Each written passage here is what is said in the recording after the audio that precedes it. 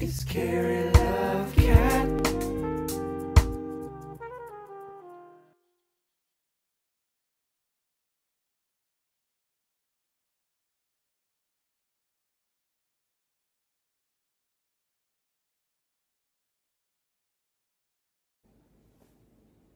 Hey everybody, it's Carrie here from Carrie Love Cat, and I haven't been around because I've had a baby. Yay, I had my baby.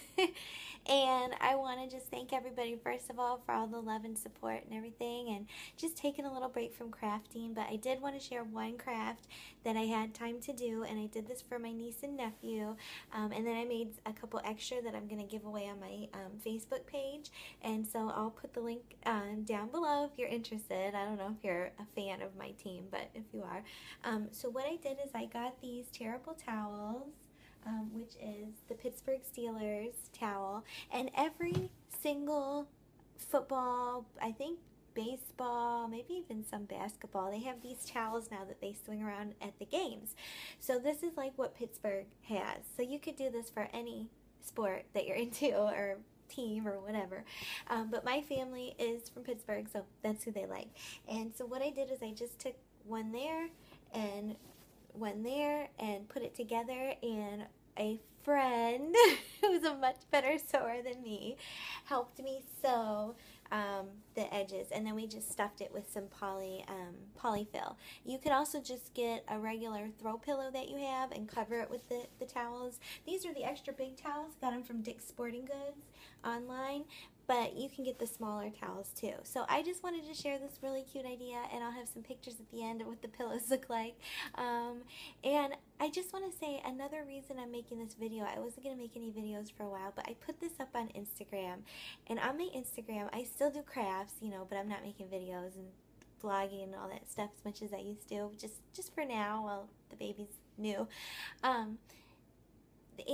I put it up on Instagram, and all of these people kind of took it and reposted it and didn't give me any credit. And I know a lot of women out there watermark their pictures, and I've done that, and people have taken away the watermark. So if you see me on Instagram or Facebook or even on YouTube and I'm like this, like the thing, part of the reason is because if your head's in it, they can't repost your idea without you in it. And I had stopped doing that just because I thought, oh God, who wants to look at my head? But it is one way to try to combat that. And also, if anybody reposts your work, your crafty work, on Instagram, it is against their community guidelines. So you can report them, they'll investigate it, and if they're doing their job, they'll eventually ask the people, have them take it down. Because it is, their guidelines are you need to post your own videos and your own pictures. So if they steal your picture, then that's not cool. And just the last thing I want to say is all my ideas are free. Take this idea, make your own video. But if you post an actual picture that I took with my phone and you don't give me credit, that really bothers me. And I am a teacher, so plagiarism and littering, just really, those two things. Anyway, so I just wanted to make this quick video to show this, and also give a shout out to all the other crafters.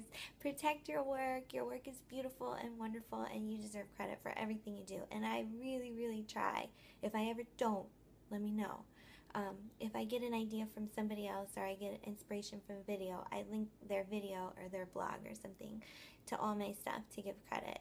So, I'm just really passionate about that, you know. It's like a free-for-all out there, but it doesn't have to be. And we can't control everybody, just ourselves. So anyway, just want to say hi, everybody. Doing great. I haven't posted pictures of the baby or anything yet, just like little things, but just not ready yet, but I maybe will. And I love you all, and I hope you have a happy spring, happy Easter, and I love you all, and I'll be back maybe next month. Maybe then I'll feel rested enough to do videos again. Anyway, thank you all. Happy spring. Bye.